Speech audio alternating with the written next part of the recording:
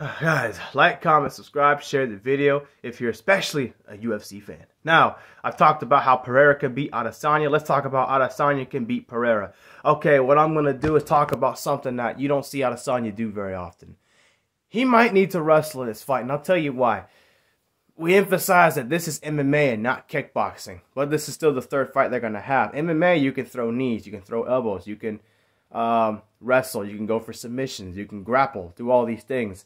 I think given that Adesanya has 20-something fights of MMA experience and Pereira only has 5-6 fights of MMA experience, I will test that. If I'm Adesanya, I'm going to go, you know what?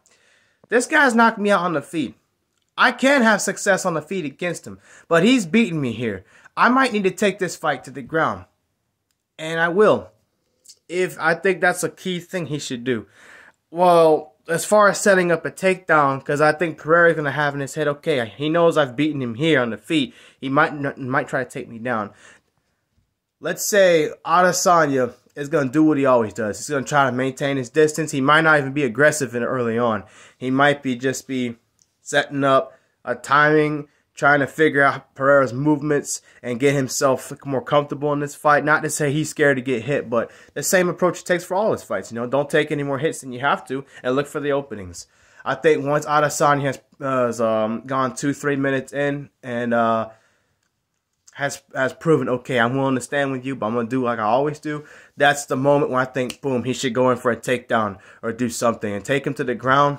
Pereira's already been submitted one time in his career, so I would say go for another rear naked choke or anything on the ground. Here's the thing with Adesanya. Adesanya has never shown his grappling nowhere near as much as his striking.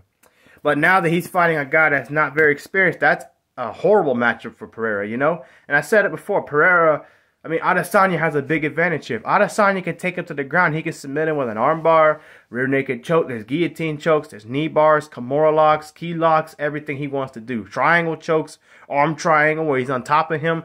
I think Adesanya will look for that more in his fight, you know. It would be cool to see him get his first ever submission win, you know. Why not? If you've already been beat standing up, why would you? Because I really don't think that maintaining his distance and doing the point fighting, like being mobile the whole time, is going to work against Pereira. See, because in the back of his head, he knows he's already been knocked out, so I think Pereira has that mental edge. But the new mental edge for Adesanya is, okay, now this is MMA, so now I don't have to stand with you if I don't need to. I can take you to the ground.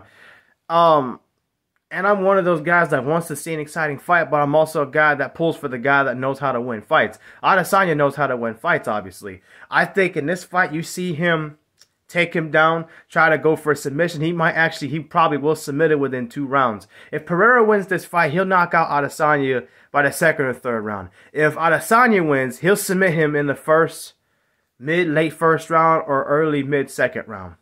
This fight will not go the distance. I know that. But for Adesanya to win, I think it's imperative he gets him to the ground as soon as possible.